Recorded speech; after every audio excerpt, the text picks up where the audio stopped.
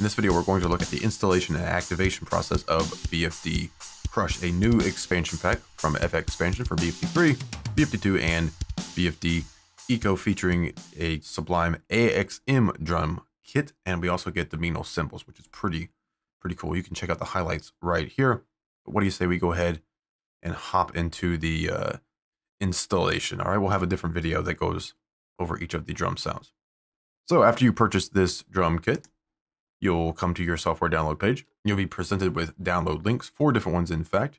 Now, if you just want the BFD3 version, just download these two. Okay, either Windows or Mac, whatever you want.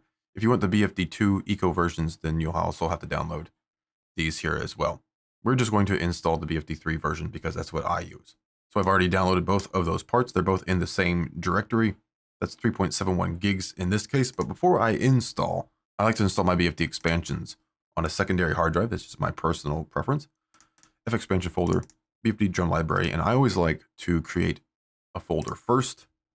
You can do this during the install process if you want, or install to wherever you prefer, but this is how I prefer to do it. There we go. So now we have our BFD Crush folder, and we're good to go. So in order to install this, all we need to do is run the first part, and the rest will pull from this file. If you're on Windows 10, you may get a Windows protected alert.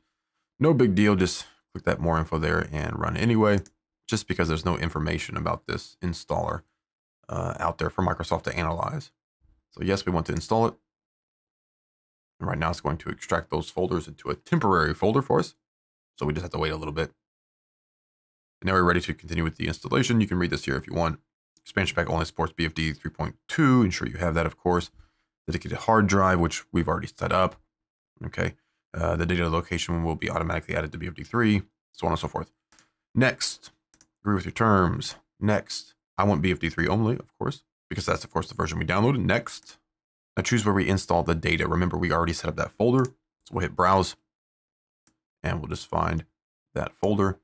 It's on F. It's an FX Expansion, in my case, of course. Drum library, and I want it in BFD Crush. Awesome. I want the full size, which is going to be around 6 gigs there, and click install. So now we just go back to waiting, and we'll be back in a minute.